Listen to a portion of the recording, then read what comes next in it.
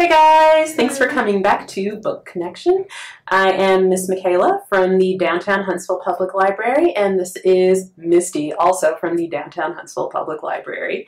And for our Book Connection talk today, where we talk about adult books and kids books on the same topic, we are going to be discussing LGBTQIA books because October is LGBTQIA, so many letters, History Month.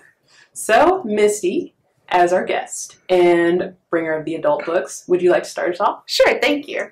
So this book is We Are Everywhere by Matthew Reamer and Leighton Brown, and it talks about queer history starting from the 1910s up to 2017. There's tons of photos in this book, so if you wanted to share with your children, you can look at the photos. It's very dense. There's tons of words, as you can see, and tons of photos, but lots of words too. I didn't get to finish this before we came in, but I did look at all the photos and read all the captions, and it is well worth a look at. Another book that I read was The Book of Pride by Mason Funk. I listened to it on Hoopla. I got the book so I could look at all the photos after each interview. So there's little snippets and little photos, and each interview is about a page and a half. This one doesn't talk specifically about Stonewall like this one does, or this book, but it's interviews with each person, and it talks about the importance of recording history and talking to our LGBTQ plus elders.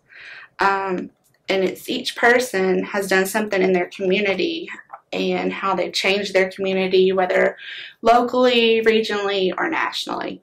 And it's just a really good interview book, and I would highly recommend it. Another book is Stonewall by Matthew Duberman. It was first published in 1994, which is the 25th anniversary of Stonewall. It was republished in 2019, which was the 50th anniversary of Stonewall.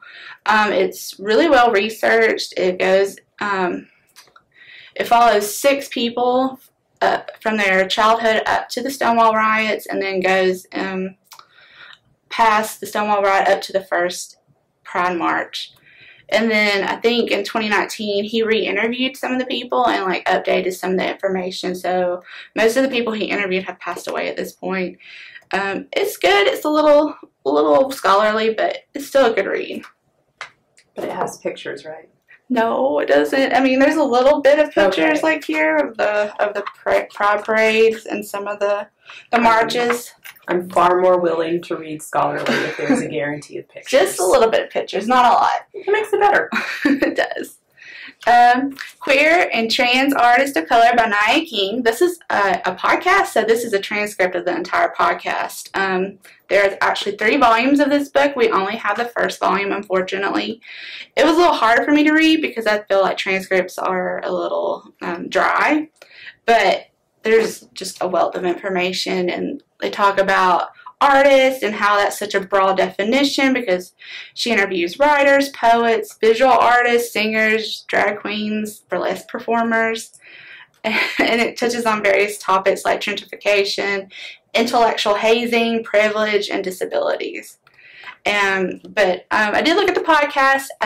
It's free on Stitcher and I think Apple Pod or whatever it is. But you can also pay for it on Patreon and become a supporter of her work, which I would highly recommend. I've never actually listened to a podcast, but yeah. Really? The confessions I made on the show. But I think I would have to listen to that rather than read transcripts because I agree with you. They're very hard. It's like reading a play. It is, and it's hard. It was kind of hard for me to get through, but I really enjoyed it, the topics they discussed. And like I said, all the transcripts are free online. The podcast is free, but you can also be a supporter and get premium content. The last book I'll talk about is Born This Way. There are cute photos, so I would definitely share this with a child if I had children. And and it just talks about being gay and coming out of the closet. And National Coming Out Day is actually Sunday, October the 11th. So this is a good time to look at this and kind of share these stories and these photos. And they're really short. They're maybe a paragraph or so. But there are some cute photos. One of them was in a bunny suit. I was going to see if I could find that one. But I don't know where it is off the top of my head. But here's one. She's in a spacesuit. She wanted to be an astronaut. And it talks about how she was determined to become one after watching the first space exploration. That's weird. That's so sweet. Well, okay. So I will present mine. Okay. My first book is also called Stonewall. It's written by Rob Sanders, and I enjoyed it because it's kind of written in sort of a picture book style, so you can see there's not a whole lot of script on each page, so this is appropriate for probably like a kindergarten age kid to read to them, and maybe on up to like first or second grade. But what I really liked about it is it tells the story of Stonewall from the building's perspective, and it starts from its first use as two separate stables, like two-story stables, that were built in the 1840s. It goes into how it was turned into Bonnie's Stonewall restaurant, and then later turned into an inn, and then in the 1950s or 60s, it was adopted still as a Stonewall Inn, but it was a gay meetup. They didn't even have like running water, apparently. That was interesting to read about, but it was a safe space for them, aside from when the cops showed up, and that led to the riots, when they finally decided that they had had enough and they were standing up for themselves. So this is a good way to introduce kids to the idea of activism, and also, you know, taking note of when they see oppression. I really enjoyed also the fact that it has an interview in the back from somebody that was actually present during the riots and what led up to it. So, highly recommend. My next book is the first Big Head book that I had ever read. It's a very popular series in our area downstairs, and I kind of feel bad that I slept on it for so long, because this was well written. I enjoyed it. This book in particular is Who Was Harvey Milk? It tells the story of Harvey Milk, starting from when his grandfather first came from Lithuania. And it goes into how he remained closeted for so long. I don't think he ever officially came out to his family. They eventually learned because he ran as one of the first, well, was he the first man to run publicly as gay? I think he was. But he ran for office in San Francisco. He lost consecutively for a long time, but then when he eventually did run, he always made sure to support other causes outside of just gay rights. He was an ally for Black rights and for the people that are just in need and underserved. So he was looking out for everyone, and that's what I really enjoyed about this book. So I think I'll read more from this series while I'm at it. My next book is from our young adult section. It is called Queer There and Everywhere, 23 People Who Changed the World by Sarah Prager.